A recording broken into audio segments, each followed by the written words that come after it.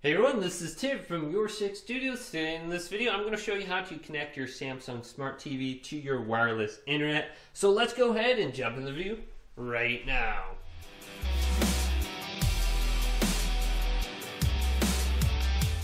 So this is very easy to do.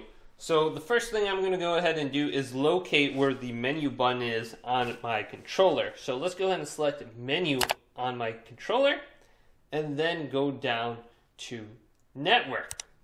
So now under network, let's go over to the right and go to network settings and select this.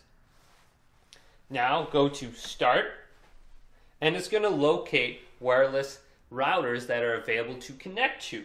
So press and start, and it's searching for wireless routers. Now for me, I have two wireless signals that I can go ahead and connect to. The first one is my 2G signal, which will have better ranges, but closer up it will have slower speeds. And then my next one down is MISPEACE, and this is my 5G signal. And this will have quicker signals and download speeds and upload speeds. However, at longer ranges, if you're going through walls or floors, this will have slower speeds. So if you are going through multiple walls, pick your 2G. If you are closer, pick your 5G. And if you don't know the name of your wireless router, go ahead and check and see if it's listed on the router itself.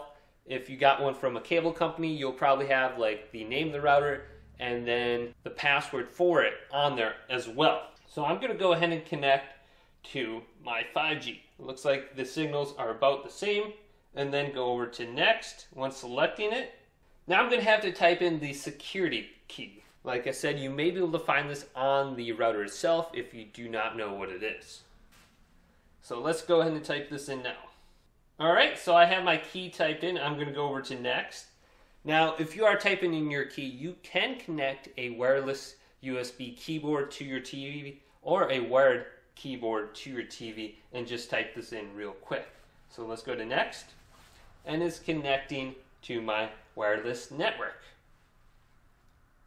And it looks like my connection to my router and the internet is good, so let's go ahead and press OK.